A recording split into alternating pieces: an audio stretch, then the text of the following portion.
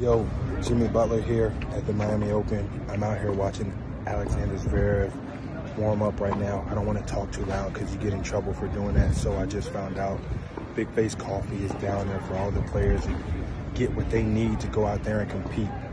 But I'm here. I'll be here for a while. If y'all really want to see me hit a couple tennis balls, you won't get to see me do it.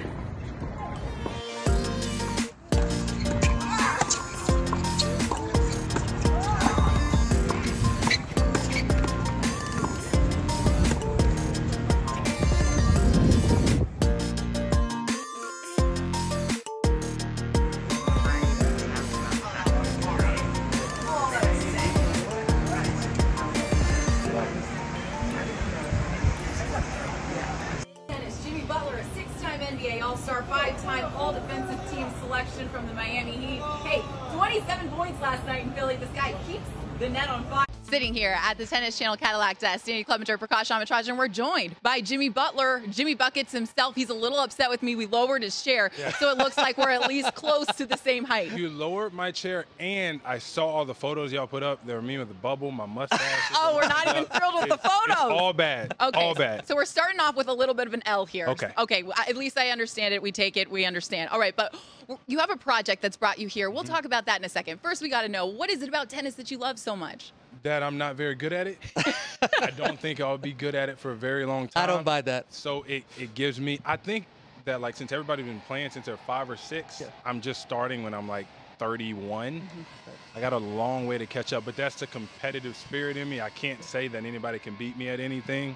So I think I'm the best tennis player. Yo, we would love to see you get out on the court. Now, look, you're so open with sharing yourself to all of us. You got a brilliant YouTube channel with all sorts of stuff on there. You always keep it 100 whenever you get in front of the mic, which I love. Now, I want to ask you, you took a little trip to France, took in some wine, a winery over there, and one of the interesting things you said, the snow, the weather, the rain all affects the seed and how it grows. So the seed that is now the fine wine that is Jimmy Butler, how has your surroundings influenced you over the years? I think I've been fortunate to be around so many great athletes, tennis, basketball, football, soccer, and I just love how much they put into their craft. And it just makes me want to be the best basketball player that I can be, the best barista, as we'll get into later, that I can be. I just love to see people in their element, the passion that they have for their game. So everywhere that I go, I try to watch as many sporting events and be around as many different type of people as I can, just so I can see what I can be doing better. That's a real growth mindset, something that can inspire all of us, certainly. So beautiful for you sharing that. Now, as I mentioned, you keep it 100, but you also like to clown. You know, you give a lot of guys, you know, grief, your teammates, a lot of celebs too. That's me. Kevin Hart, I think you spanked him left-handed one time for everyone to see. Mark Wahlberg's a good friend. So if you could pick one memory where, I mean, you really got someone. I mean, you clowned them so good. You were like, you know what? I got him. I got him good. I did. Anyone that come to mind? Zverev, actually. Ooh, perfect. Yeah. Oh, please tell us about this. So we had a bet. We still do have a bet going of, would he have a better chance of scoring on me one-on-one or me returning his serve? Wow. So what do you think? Who do you think wins? Do you think I can return one of his serves, or do you think he has a better chance of scoring on me one-on-one? Here's the deal. I have a basketball background. I played Division I back in the day, 100,000 years ago. So I understand how hard it would be to play you one-on-one. But there's a butt coming. Yes. I feel like there's a butt coming. No, there's not. I actually think it would be harder for him to beat you one-on-one. No, not beat me. I know he can't beat me. To He score. definitely can beat. Oh, to score.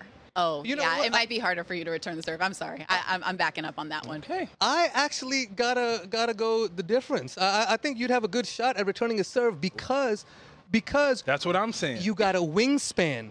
So just if need he's a- trying to ace you out wide, you can get a racket on the ball. That's just, it. you know, and you athlete, it translates. Just my thought. I can't believe you right now. Oh, he's mad at me. You're trying me. I mean, One, we're two, not gonna Lower my forget this. chair.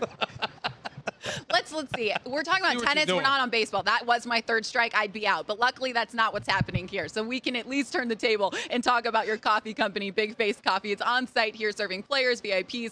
Precaution, I have been soaking up your caffeine all day long. It's something you launched in the NBA bubble. Why did you want to get into this coffee business? I just think coffee is absolutely incredible. I think you learn so much about people just sitting down over a cup of coffee. You always have something in common with somebody that you never knew before if you drink coffee, whether you like oat milk, whole milk, skim milk, almond milk, whatever the case may be.